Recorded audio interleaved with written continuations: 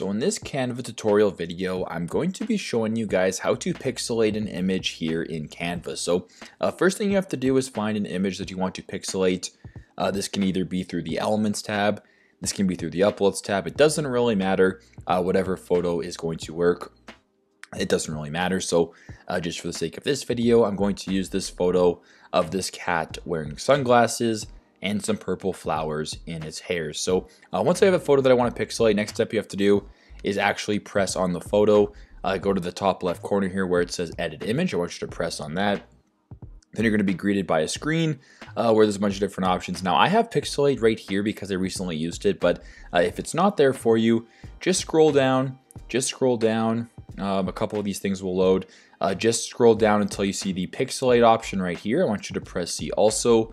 Now you are greeted with a bunch of different options. You can go to pixel, micro, grain, pellet, whatever you want. Just for the sake of this video though, I'm just going to go with the basic pixel function. So I'm going to press on that right here. It'll take a couple seconds to pixelate, and now the picture is pixelated. Now, if you want to make it a little bit less blurry or a little bit more blurry, super simple. Just press on these three lines right here to where it says see controls. Press on that. If you want to change the horizontal pixels by changing it to the left, moving it to the left, it'll make it more blurry. Moving it to the right will make it less blurry. So you can basically find the sweet spot if you want. Same thing for the vertical pixels. Moving it to the right will make it less blurry, and moving it to the left will make it more blurry. So hopefully this video helped in showing you how to pixelate an image here on Canva.